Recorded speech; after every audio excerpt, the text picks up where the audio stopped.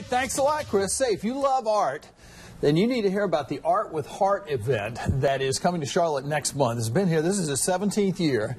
Art with Heart is a live and silent auction that raises money for Safe Alliance. WBTV proud to be a media partner. And Safe Alliance, of course, provides life-saving services to survivors of domestic violence and assault. So joining us this afternoon, more information on the event is Mike Blackwelder, who is from Safe Alliance, and Catherine Black, who is with Bank of America, a big sponsor of Art with a Heart. And this is just, it's a wonderful event. And it has been going on so long, so it's a successful event. And how would you describe it, Mike? It's just a really great, fun event.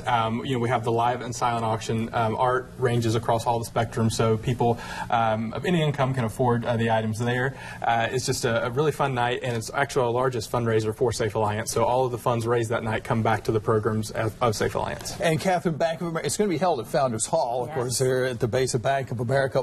What is it about this event? Why does Bank of America feel strongly about this? We feel so strongly about our partnership with Safe Alliance because domestic violence impacts 1 in 3 women in their lifetime and 1 in 4 men in their lifetime. So it is a big issue, and we are proud to be part of this event to raise money for Safe Alliance so that they can provide all of the services that these victims and their families need to get back on their feet. And Mike, does the money stay here in Mecklenburg County, or how is it distributed? Absolutely. Our services are focused here in Mecklenburg County as well as Lake Norman, so all of those funds will stay right here. Okay. Now, a lot of people think, art, okay, this is going to be highfalutin. I'm not into that kind of range of stuff, but the artwork going to be at the show here, it's all sorts of artwork, right? For every price points are from here to there. All different price points, all different types of arts, paintings, photography, pottery. I'm not a huge art fanatic, but there's stuff that I find there every year that I like and I purchase, and I know Catherine as well. She always has a few pieces. What kind of art you've purchased art from there before? So what kind of things are you looking at?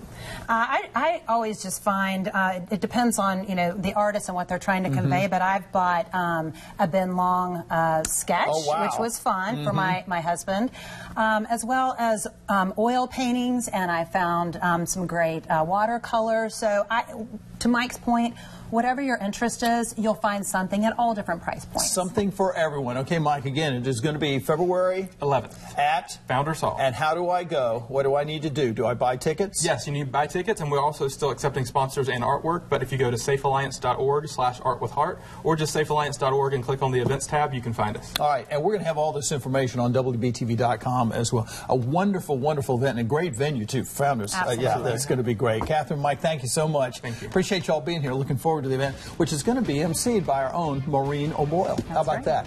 All right, stay with us. We're going to take another look at the weather when we come back. But first, here's a look at what's coming up tonight on WBTV and